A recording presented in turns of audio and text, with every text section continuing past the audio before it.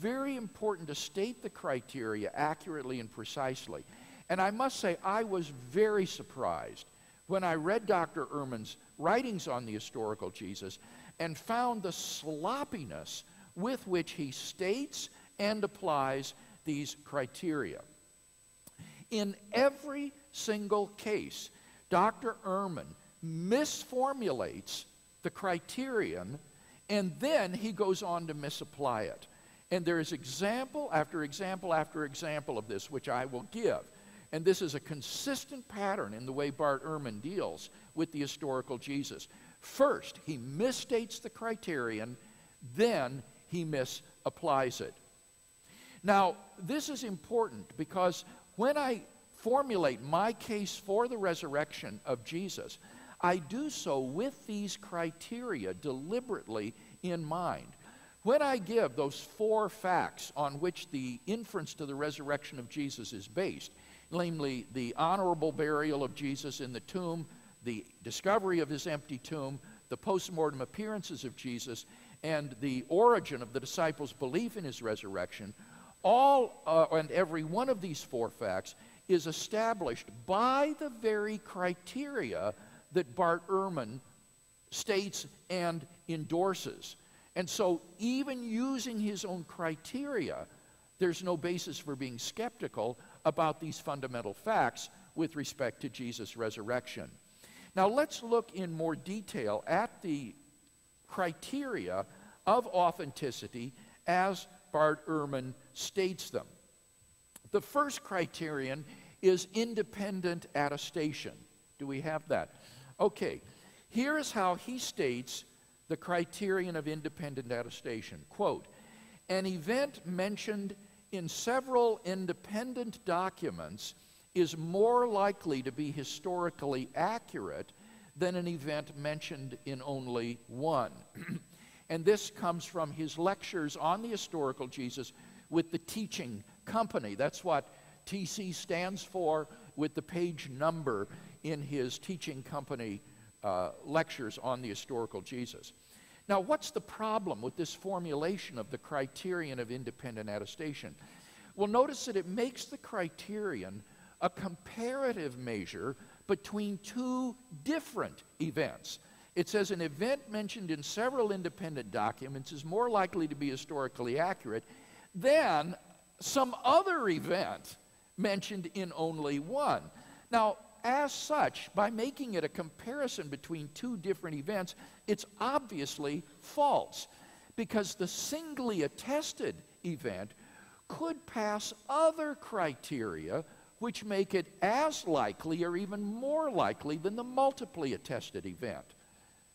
The event which is found in only one source might pass other criteria, like the criterion of embarrassment or the criterion of dissimilarity, and then be highly historically probable, even though it's only singly attested rather than multiply attested. So Ehrman has simply misformulated the criterion of independent attestation. Here's the correct formulation. An event mentioned in several independent documents is more likely to be historical than it would have been had it been mentioned in only one. An event mentioned in several independent documents is more likely to be historical than it would have been had it been mentioned in only one. Or, more simply, independent attestation increases the probability that an event is historical. So if an event in the life of Jesus is attested in independent sources, then it's more probable that that's historical, because it's unlikely to have been independently made up by 2 different sources. This is one of the most important criteria that historians use in assessing historicity of events, whether it's independently attested. Second criterion is the criterion of dissimilarity. Here's how Ehrman states the criterion. Any tradition about Jesus that does not coincide with or that works against the vested interests of the Christians who preserved it is likely to be historically reliable. Any tradition about Jesus that does not coincide with or works against the vested interests of the Christians who preserved it is likely to be historically reliable. Well, what's the problem with this statement of the criterion of dissimilarity? Well, twofold. Number one, it conflates and distorts two distinct criteria, namely the criterion of dissimilarity and the criterion of embarrassment. It conflates these two and distorts them. Here's what the correct statement of the criterion of dissimilarity should be.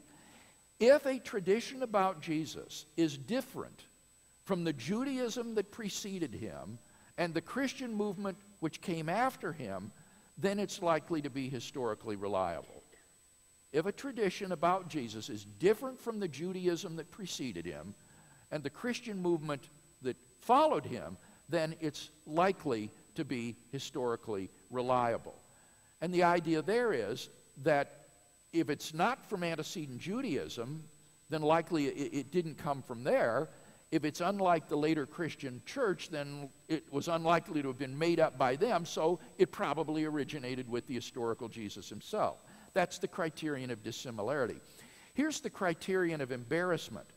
If a tradition about Jesus is embarrassing or awkward for the early Christian movement, then it's likely to be historically reliable.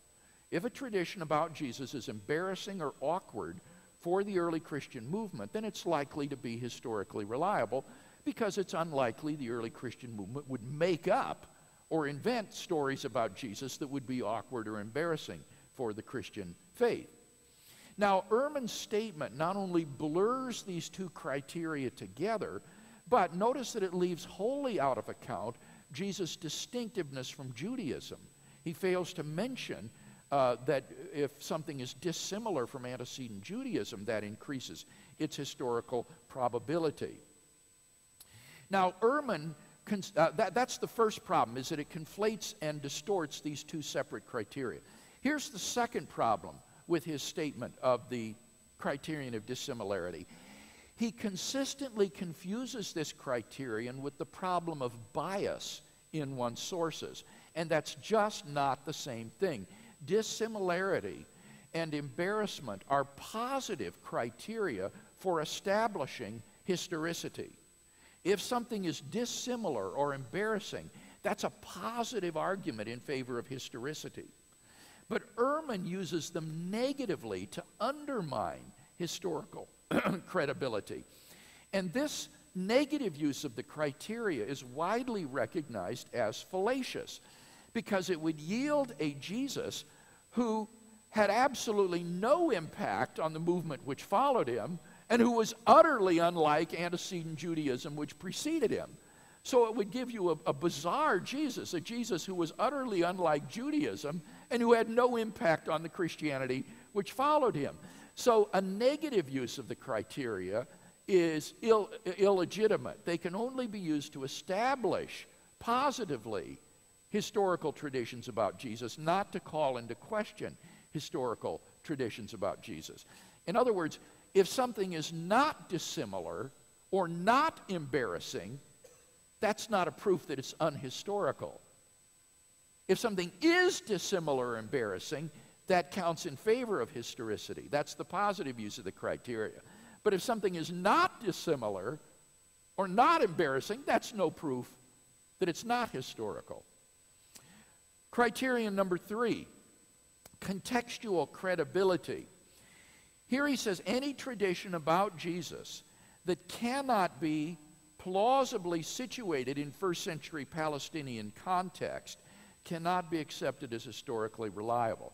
Any tradition about Jesus that cannot be plausibly situated in first century Palestinian context cannot be accepted as historically reliable. Well, now that's just a truism. And the problem with that truism is that it's purely negative, and so it doesn't establish what is historical about Jesus. It would just exclude something that would be unhistorical, but it doesn't establish anything positively about Jesus. The correct formulation of the criterion of contextual credibility would be traditions about Jesus which cohere well with already established facts about Jesus have a good probability of being historically reliable. Traditions about Jesus which cohere well with already established facts about Jesus have a good probability of being historically reliable. So, correctly understood then, we have 4 criteria for establishing traditions about Jesus: independent attestation, dissimilarity, embarrassment, and contextual credibility. Now let me show next Bart Ehrman's misuse of the criteria of authenticity. First, his use of the criteria results in a distortion of the historical Jesus. A real historical person is a much richer